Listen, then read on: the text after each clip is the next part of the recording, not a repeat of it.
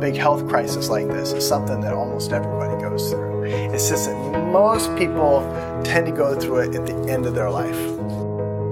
So I had to walk down the street practicing the words, ovarian cancer, ovarian cancer. So in 1 month from now, my goals are to get this blood cancer under control. I want to just pretend it doesn't exist. I said, here we go again. Let's fight. Decrease in size of implant on posterior aspect of the hepatic foam. You can take it to cure your leukemia, but you have to take it like forever. Duodenojejunal. It's going to be me that keeps me going. I'm still learning about holistic medicine. Do you mind showing me your cabinet so I can kind of give you some good pointers? Okay, voila!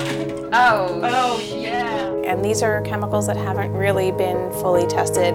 And this is all before you've even stepped out of the bathroom. Water will penetrate your cellular level. And when it comes to indoor air quality, the easiest thing to do is get houseplants. I thought I would talk to you a little bit about plastic.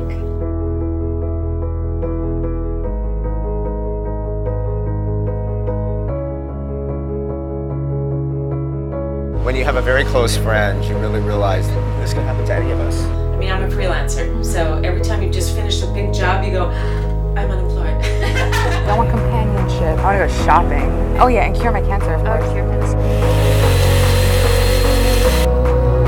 Cheers. It's amazing. It's amazingly there. A little bit sweet. It is interesting. Very clean. I woke up from the surgery and my mother was standing next to me. She didn't start crying until she said to me, "Be possibly I can't keep your child." I don't want to do it. I want them to cut me open. What are you scared of? Not waking up. I hate that my friends and family are hurt by my pain. The fact is, half of us will die from heart disease or diabetes, a third will die from cancer. I've discovered transforming, and I plan to live.